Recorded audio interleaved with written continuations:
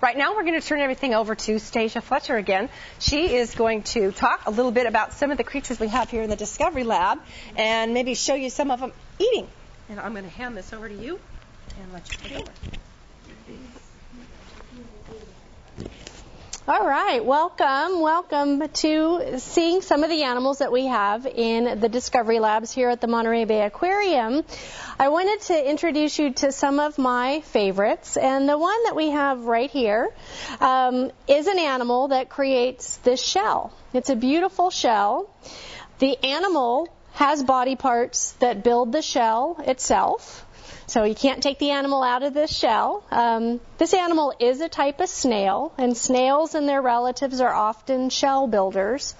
And the shell functions a lot like a hard hat. So if you've ever been on a construction site, you've probably had to wear a hard hat to protect your head.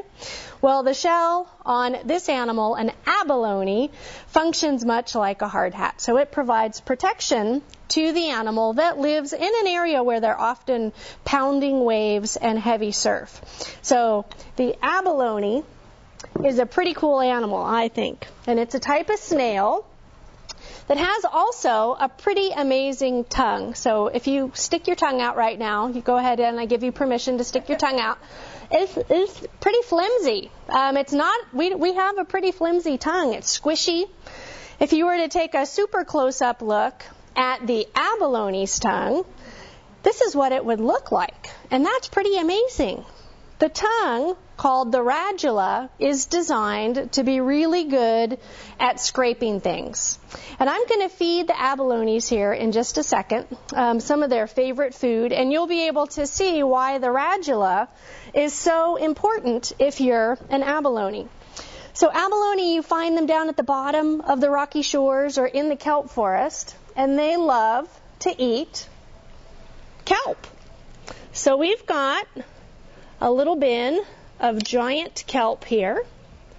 I'm going to take a part of a blade of kelp, and I'm going to place it down by the tentacles. And you can see they look like little eyelashes here along the edge of the animal. Some sensory tentacles. And let's see how the animal responds to having kelp in the water. Wow, look at it wake up. And you can see the animal is using this fleshy structure right here called the foot to hold on to the seaweed, pass it to the mouth, and then the radula will get busy scraping the kelp into pieces that the abalone can eat. And look, this abalone down here is saying, "Hey, I want that piece." So we'll make sure that abalone has some kelp as well.